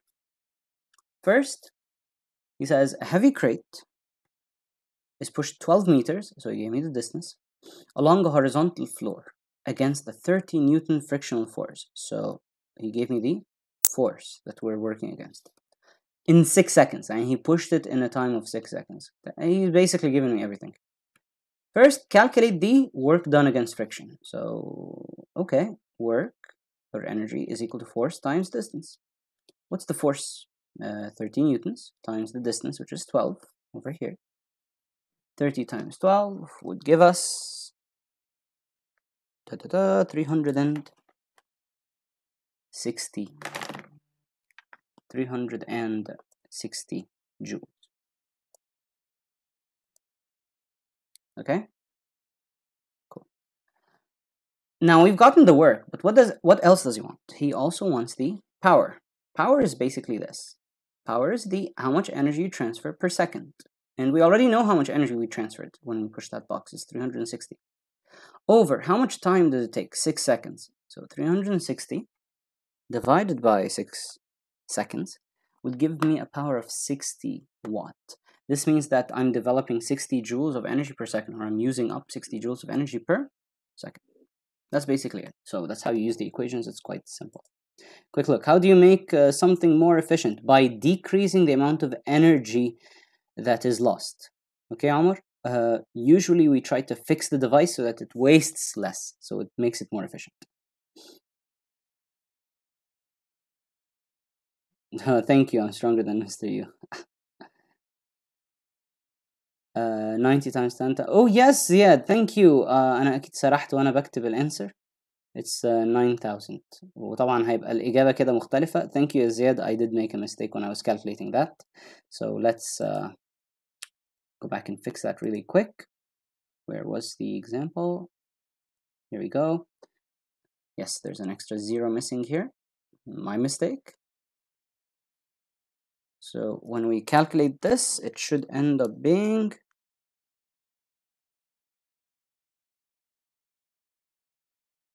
14.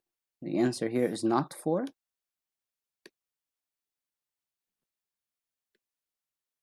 The answer here is 14.1 meters per second. Thank you, Ziad, for pointing that out.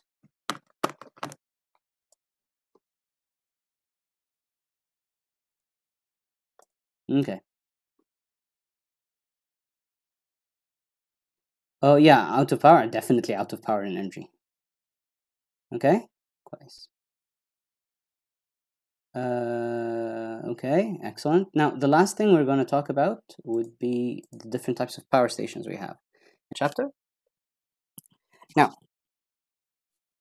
the last thing we want to talk about are power stations. And a power station is nothing more than a facility that converts some kind of energy into electrical energy. And the target is to generate electricity.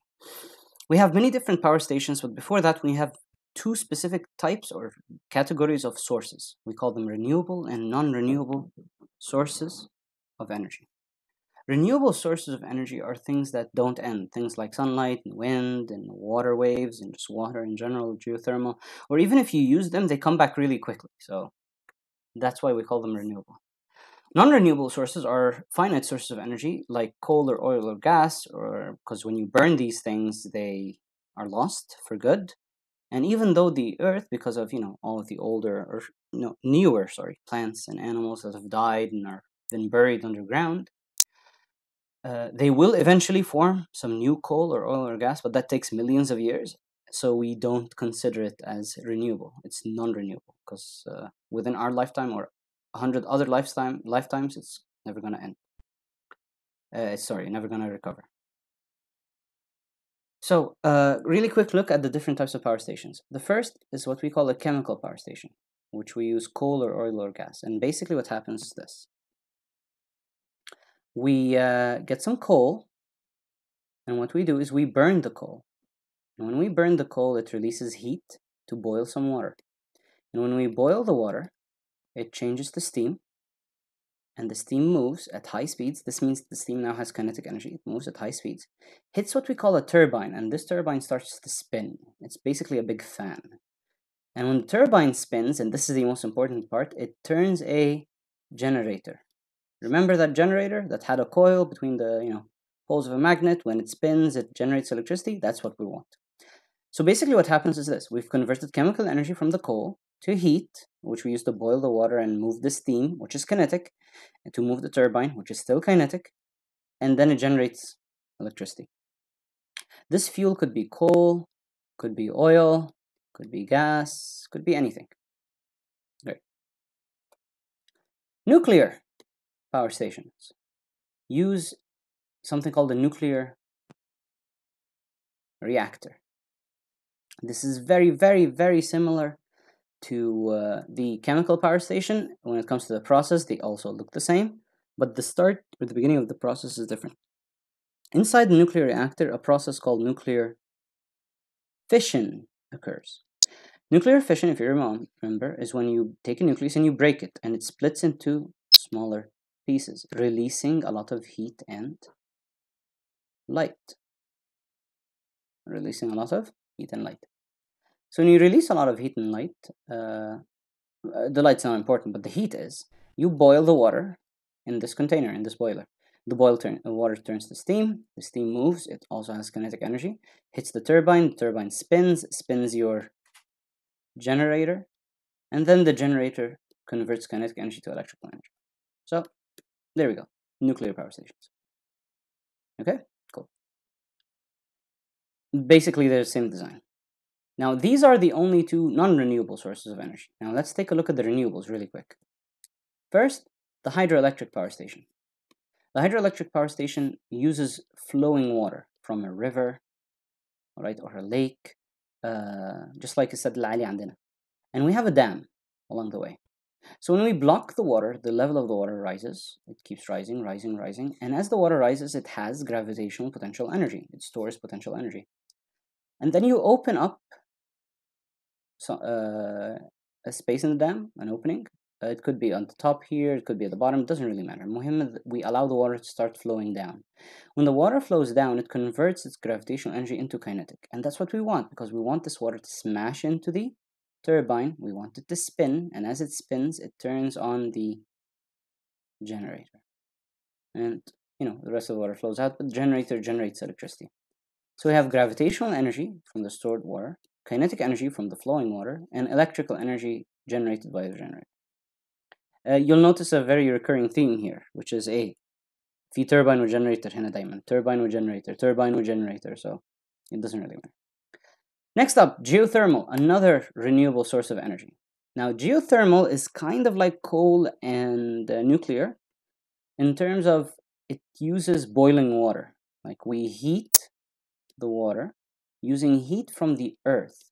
Like underground, if you start digging deep underground, you have lots of rocks and, patches of earth that are at a very high temperature.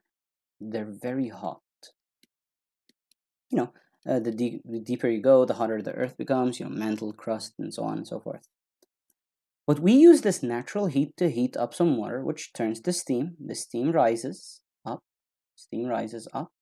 and goes ahead and hits a turbine, which spins. And then when the turbine spins, it spins the generator, which generates electricity. طبعا the water is condensed وبعد كده بترجع تاني لتحت, and you end up with a cycle. So the idea here is you take heat energy from the earth, you convert it to kinetic energy, which is the steam and the turbine, and then you convert it to electrical energy in the generator. So it follows the exact same sequence as before. Okay. Finally, we have three other types of, methods of generating electricity. All of them are very direct. They immediately convert something to electrical energy على طول. There are no other steps. The first would be the wind turbine. Turbine does nothing more than take the kinetic energy from the wind and it spins the turbine. The space in the back is actually a generator. That block in the back is a generator, and it converts electrical energy into kinetic into electrical energy right away. We have turbines that we put in the ocean, so we can take advantage of the movement of the waves. So when a wave passes by, especially really strong waves, as the waves pass by, they start to move this floating turbine, which is connected inside itself to a generator. So it immediately converts kinetic energy of the waves to electricity. Cool. The last but not least, can't even speak now. I've run out of energy. Would be solar panels. Solar panels just convert sunlight to electrical energy على طول. يعني it just receives sunlight, and through what we call like a photoelectric process, it converts the energy from the light into electricity that immediately flows. There's no kinetic energy, there's no turbine.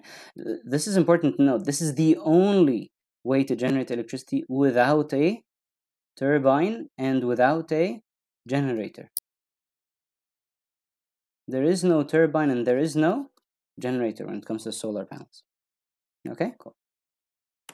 Last but not least, the sun itself. The sun, big ball of nuclear fusion. We didn't say it's a fire; it's just nuclear fusion.